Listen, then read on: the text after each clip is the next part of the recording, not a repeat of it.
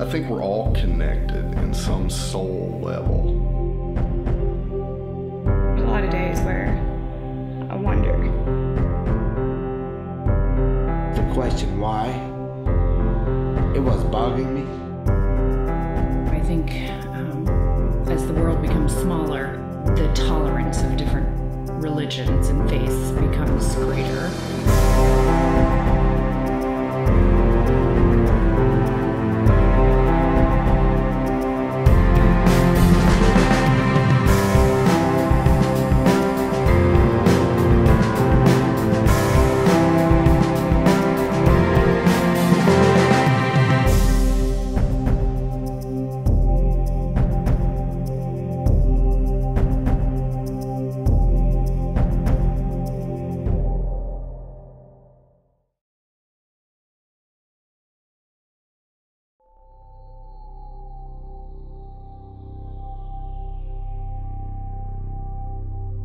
Yes, I do. I do believe that there is something bigger than what we might be able to see with our own eyes. I think part of that's because it was what I was taught to believe. And the other part has been formed over the years through my own experience. I feel like the times that I've fallen short on that, because there's been times that I've questioned that belief. It's when things aren't going right with either myself or with the world, and it's easy, I find at that point, to forget how beautiful and complex life is.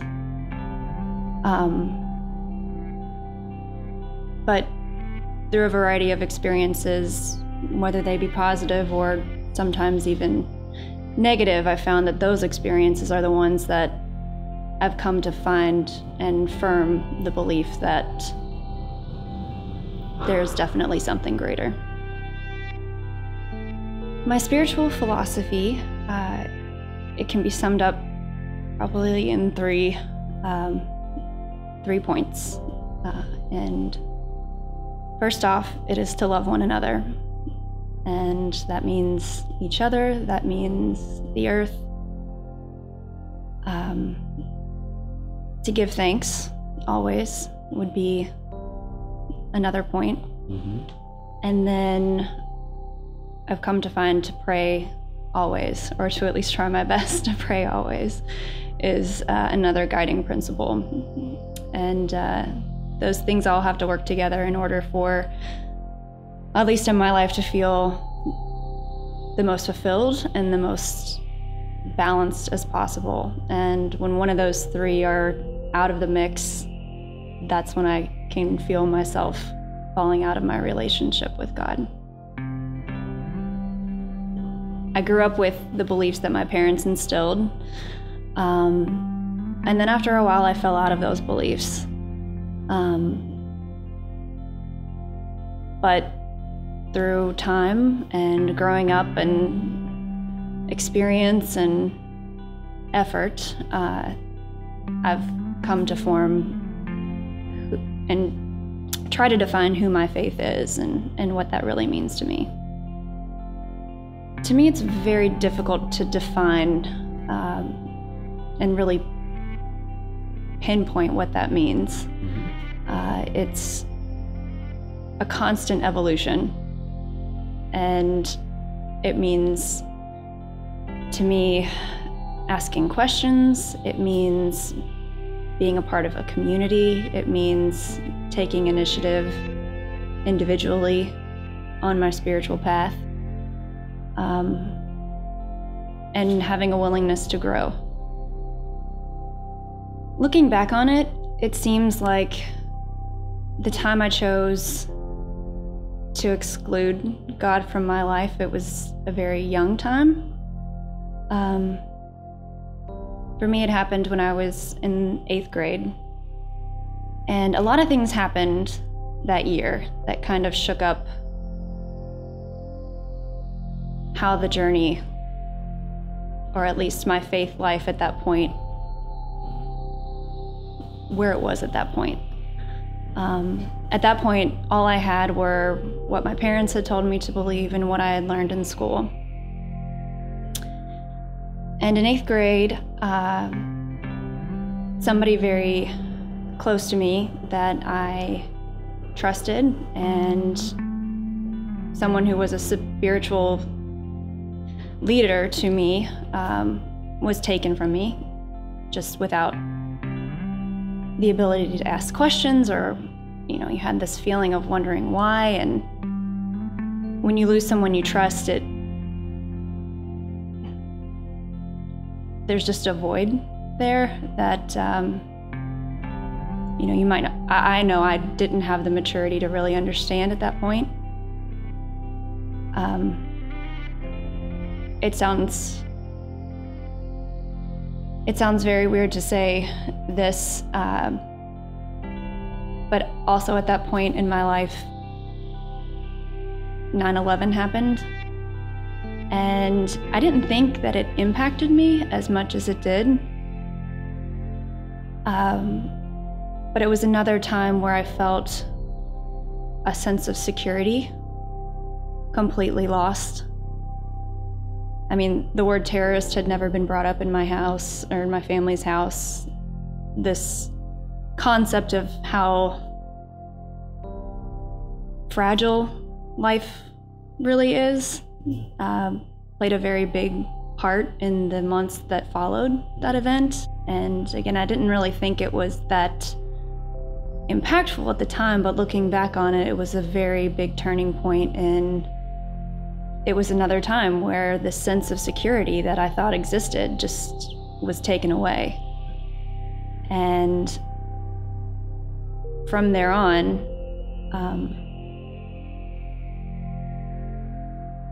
I just kind of nosedived. I fell into this period of really deep depression and really bad anxiety. And I just kind of shoved God out of my life. It was a childhood image of God who I had come to believe. And I pushed that aside because it didn't exist in the chaos that was going on inside my head.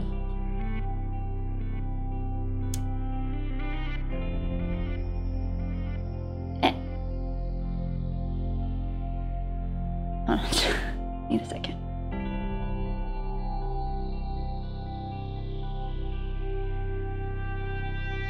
I pushed God out. There wasn't really room for God in the chaos that I felt. And to fill the void, I did everything I could to take it out on myself. So there were a lot of questions I had growing up in that period of high school that I couldn't fill because it was being filled with unhealthy thoughts and unhealthy actions. I didn't understand all the questions that were going through in my mind, and I didn't understand the loss of security. And it hurt this person that was supposed to be special and holy, and it was never about what I was doing. It was about, I didn't feel like I had control over my thoughts. So I took action on something I thought I could control. And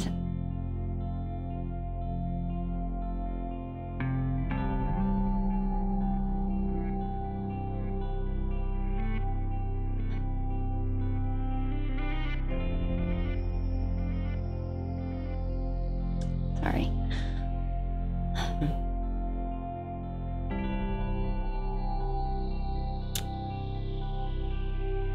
you know, you talked about there's like a light bulb that you kind of realize what's happening, and you just wake up.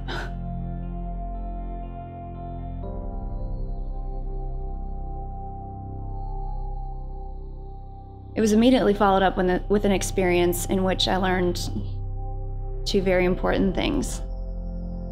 And one of them was to never be afraid to ask for help. And the other was that in order to be the best person that you can be to others in the world, you have to first learn how to forgive yourself. And over the next few months, in trying to embrace those two pieces of my life that had really been missing, I learned that I found God again. And I learned that God had really been there all along. I've been inspired by people of different faiths. In fact, many of them have been some of my greatest teachers. It was important for me to learn about other faiths to either chart a different path or to solidify where I felt comfortable in my own religion that I had grown up with. Yes, I was searching. I found that by learning about other faiths and attending services with different denominations, that we are much more alike than we are different. And that so long as we love each other and respect one another, there's all a place for us and a path for us to follow. And I don't really like to use the word tolerating, because I think that has more negative connotation than we are intending it to have. But it's about respecting. And those beliefs can be different. It's not worth killing someone over. At the end of the day, I hope that we all can find a place for one another and that we can love each other. I mean, I think if you look at all the major world religions, you'll find that the common denominator is love and respect and a loyalty to something greater than oneself.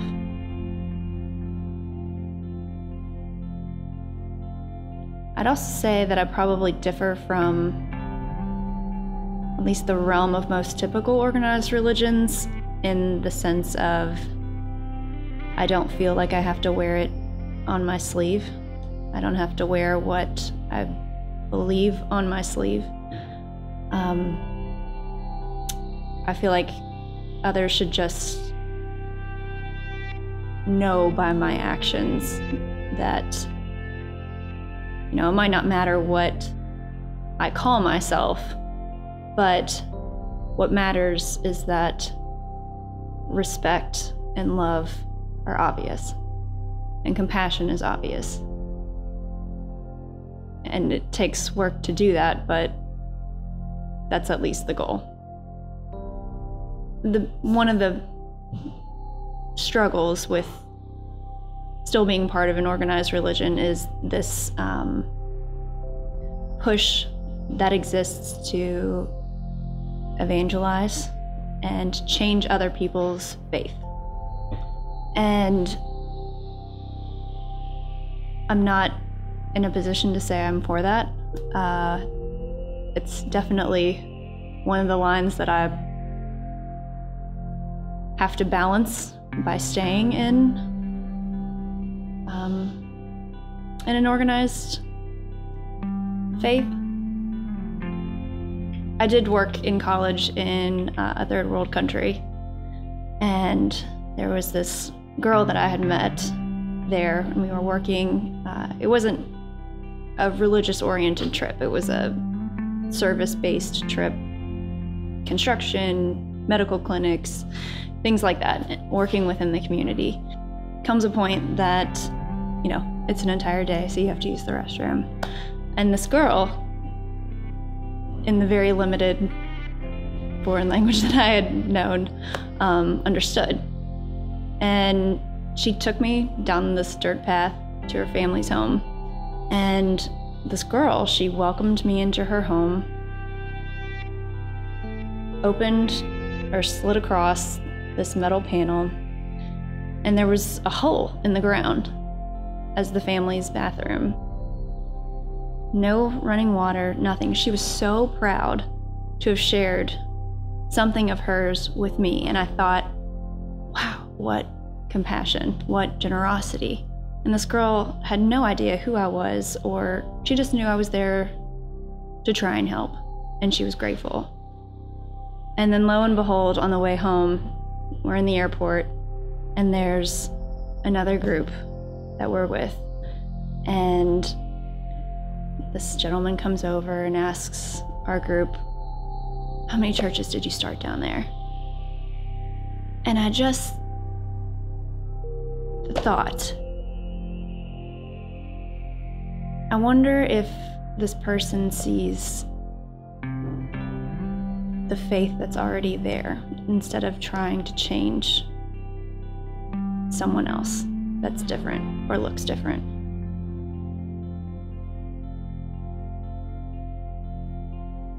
Fear is poison. I would define fear as the absence of love, the absence of hope, the absence of control.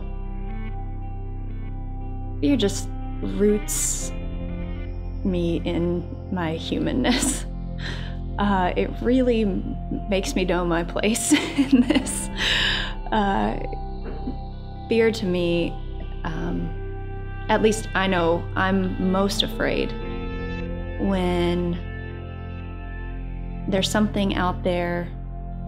You know, I don't fear spiders or heights or, you know, that's just trivial stuff, but the thought of the unknown, of what does the future hold, and what happens when you die, and will everything really be okay? We don't have all the answers, and because there's things I don't know the answers to, that makes me afraid. You know, we're all on this journey, and it means that we act like humans along in the journey. That means good things sometimes, but it means some bad things too. And I'm guilty of it. I think a lot of us are guilty of that, whether we call it sin or just evil or whatever one's faith calls what's wrong. But we all play a part in it. There's a lot of people on this journey together. We make mistakes, which means that bad things happen in life. You know, we make a greedy decision and it hurts somebody else, or we make a choice that might impact someone, and that has an impact on another person in this journey. So it means that the world is probably never perfect, but the fact that we are all at least trying is a really good start.